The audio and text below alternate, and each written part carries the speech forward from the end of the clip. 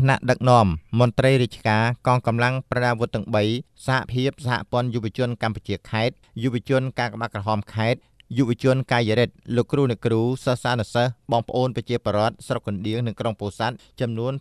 8500នាក់បានមកជួបជុំគ្នានៅបរិយាវប្បធម៌កោះសំពមាសស្ថិតក្នុងសង្កាត់ផ្ទះព្រៃក្រុងពោធិ៍សាត់ដើម្បីចូលរួមអបអរសាទរខួបអនុស្សាវរីយ៍លើកទី41ទិវាជ័យជំនះ7មករាឆ្នាំ1979 7មករាឆ្នាំ2020ខេត្តពោធិ៍សាត់នាព្រឹកថ្ងៃទី7ខែមករាឆ្នាំ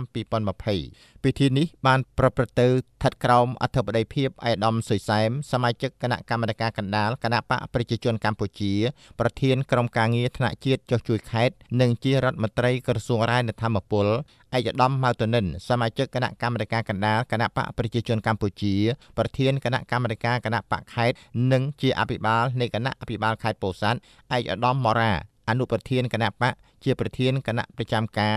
និងជាប្រធានក្រុមប្រឹក្សាខេត្តព្រមទាំងក្រុមការងារថ្នាក់កណ្ដាលចុះជួយខេត្តជាច្រើនទៀតឯកឧត្តមម៉ៅតនិនសមាជិកគណៈកម្មាធិការកណ្ដាលគណៈបកប្រជាជនកម្ពុជាប្រធានគណៈកម្មាធិការគណៈបកខេត្តនិងជាអភិបាលនៃគណៈអភិបាលខេត្តពោធិ៍សាត់បានអានជូននៅសន្ទរកថាទាំងស្រុងរបស់សម្ដេចអគ្គមហាសេនាបតីតេជោហ៊ុនសែនប្រធានគណៈបកប្រជាជនកម្ពុជា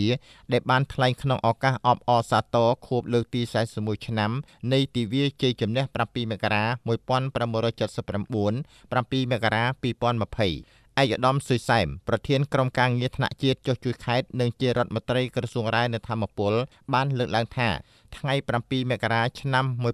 1979គឺជាថ្ងៃកំណើតទី2របស់ប្រជាជនកម្ពុជាបើគ្មានថ្ងៃនោះទេក៏គ្មានថ្ងៃនេះដែរនេះជាសច្ចធម៌ប្រវត្តិសាស្ត្រគ្មានជនណាឬកម្លាំងណាមកបំភ្លៃនិងបំផ្លាញបានឡើយពីព្រោះបានកើតចេញពីការលះបង់សាច់ស្រស់ឈាមស្រស់និងភាពអង្អាចក្លាហានរបស់ថ្នាក់ដឹកនាំកម្មាភិបាលយុទ្ធជនយុទ្ធនារីកម្ពុជាដណ្ដើមបានជោគជ័យលើរបបប្រល័យពូជសាសន៍កម្ពុជាប្រជាធិបតេយ្យ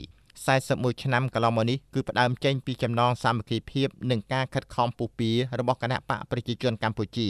បានប្រែក្លាយមាតុភូមិពីកំណរផេះផង់បានរស់រានឡើងវិញនិងមានការអភិវឌ្ឍលើគ្រប់វិស័យក្នុងនោះក៏មានខេត្តពោធិ៍សាត់យើងផងដែរជាមូលដ្ឋានគ្រឹះសម្រាប់ឲ្យមាតុភូមិយើងឈានទៅសម្រេចគោលដៅដ៏ឧត្តមឧត្តមគឺកម្ពុជាមួយឯករាជ្យសន្តិភាពសេរីភាពអព្យាក្រឹតប្រជាធិបតេយ្យនិងវឌ្ឍនភាពព្រមជាមួយគ្នានេះយើងទាំងអស់គ្នាសូមលំអរកាយវាចាចិត្តគោរពដល់វិញ្ញាណក្ខន្ធរបស់ជនរួមជាតិជាង3លាននាក់ដែលត្រូវបានសម្លាប់យ៉ាងអយុត្តិធម៌បំផុតនៅក្នុងរបបដ៏យង់ឃ្នងក្នុងអំឡុង3ឆ្នាំ8ខែ20ថ្ងៃ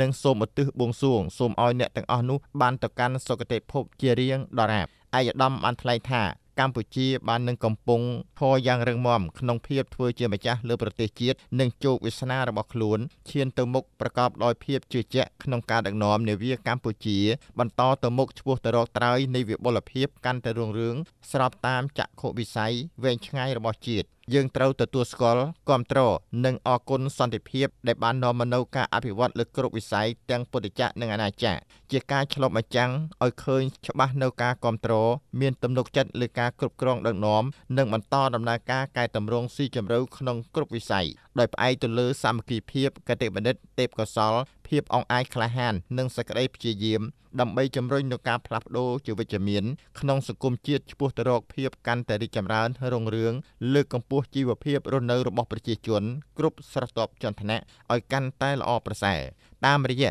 នៃអង្គមេតិញនេះឯកឧត្តមក៏បានអំពាវនាវដល់ប្រជាពលរដ្ឋជាពិសេសក្មួយយុវជនយុវនារីដែលជាទំពាំងស្នរស័យសម្រាប់អនាគតកម្ពុជាត្រូវតបស្នងសងគុណចំពោះបុព្វការីជននិងអ្នកស្នេហាជាតិទាំងអស់ដោយត្រូវប្រែក្លាយគុណតម្លៃ